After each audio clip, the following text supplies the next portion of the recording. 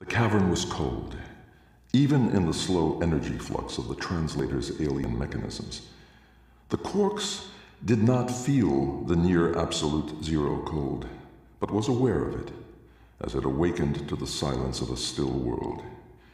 Its first impression was not of place, but of time. Vast corridors of time through which it had floated in an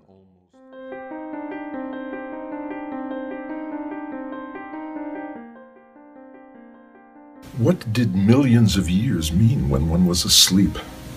When one's life process was held like a cup of electrons in the hands of an angel?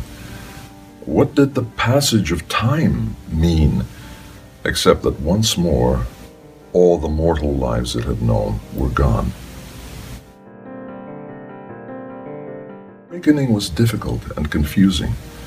There was so much to remember, and so much more to learn. The Quarks' translator had anticipated its confusion and was ready with information and explanations, not too much at once, but enough. They were in the planetary system of a yellow sun, though at such a remove that the sun was a mere fleck of light in the sky.